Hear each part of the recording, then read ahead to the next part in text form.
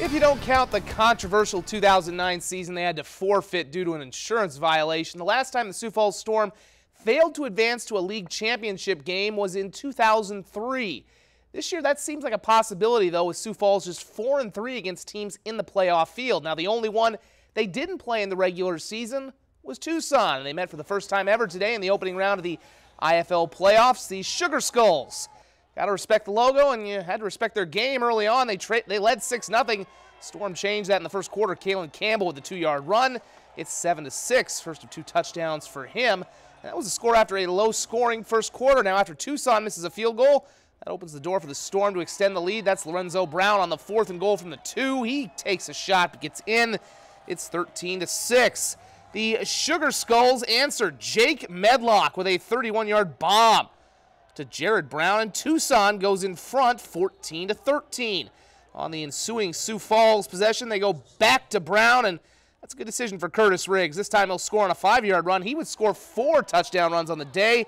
As the Storm go up 20-14, he ran for 52 yards. Final seconds of the half, though, Tucson with the last word. They march from their own 1 and go ahead on Medlock's second touchdown pass to Brown. He had 273 yards and 6 touchdowns in this game. They were up by 1.5.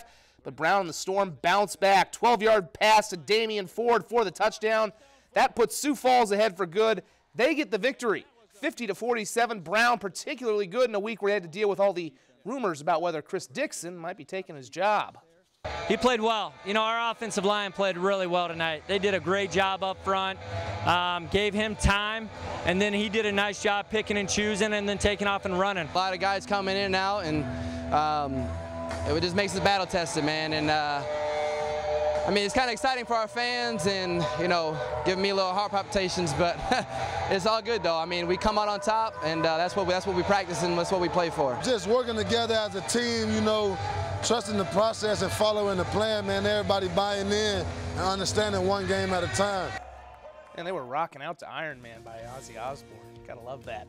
Well, with that, the Storm are on to the United Conference Championship game, and it'll be a rematch of last year's last-minute United Bowl loss as the Storm head back to Des Moines to take on the Barnstormers. This year, they split in the regular season, with the Storm most recently losing 2 weeks ago, 55-43 in Des Moines. Kickoff on Saturday at 7 o'clock.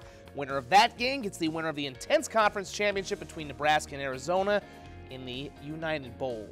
Though we're still about 12 weeks away from the kickoff of the 2019 Minnesota Vikings season, it's been easy to look ahead since many of their players have spent the last few weeks in Sioux Falls at charity events, which of course included Kyle Rudolph, whom the team re-signed after initially looking like they might cut or trade him.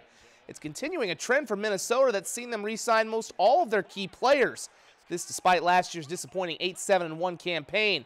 Though there have been other changes to the coaching staff with the addition of Gary Kubiak and new full-time offensive coordinator Kevin Stefanski, the players we've spoken to have made it clear that they believe keeping the continuity will help the Vikings move closer to their championship goals. Obviously, we have a new offense, and we got some things we got to do, things we got to clean up, things we got to learn. But you know, we're all doing it together, and we know how great we can be. I feel like we have a championship culture.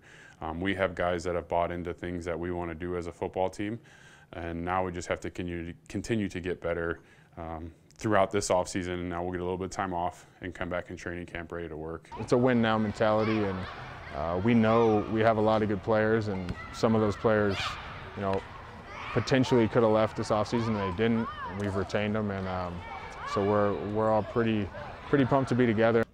The Vikings report to training camp in Eagan in a little over a month and hold their first practice on July 26th. Whether it's playing down in the more pitching-friendly Lewis and Clark Park or the loss of RBI leader Adrian Nieto to the Miami Marlins organization, the Sioux Falls Canaries offense has been offensive in 2 losses to the Explorers, managing just 1 run and dropping them back into a first-place Southern Division tie with the X's. Series finale and battle for first place this afternoon in Sioux City. Things getting off to a good start for the Birds. They had a man on first. Alex Boshears, though, ends that rally with a strikeout, and we head to the top of the second, where the Canary bats finally start to come alive as some raindrops start to fall. Clint Coulter, he almost leaves the yard. Instead, he'll settle for a triple to dead center field off the wall. It scores Ale Lago, and it's 1-0. A couple batters later, Jordan Ebert with a blast the other way. This one won't get out, but it'll get to the wall and score 2 more on the double. It's 3-0. Nothing can stop them. Except Mother Nature. The rain started to fall a lot heavier, the tarp came on the field, and they would suspend play in this one. 3-0 Canaries in the second inning. They will pick this one up on July 19th when they go back to Sioux City. The Canaries are back home tomorrow for the start of a 7-game homestand against Fargo-Moorhead and Milwaukee. The Twins wrapping up a 4-game set in KC, looking to take 3 out of 4. Both teams wearing Negro League throwback uniforms. And it was all Kansas City, especially in the third inning off Michael Pineda. Alex Gordon, the longtime Royal, with an RBI double. That makes it 2-0 KC, and a few batters later, it's Hunter Dozier. Exit stage left. Michael Pineda didn't really pitch bad. He just had one really bad inning. It was 5-0 KC, the lone bright spot for the Twins. Eddie Rosario would hit his 20th home run of the season. That's the only run the Twins would manage, though, as they fall 6-1. Also, congrats to Hannah Green. She won the Women's PGA Championship at Hazeltine, went wire to wire to pick up the victory. We're back in one moment.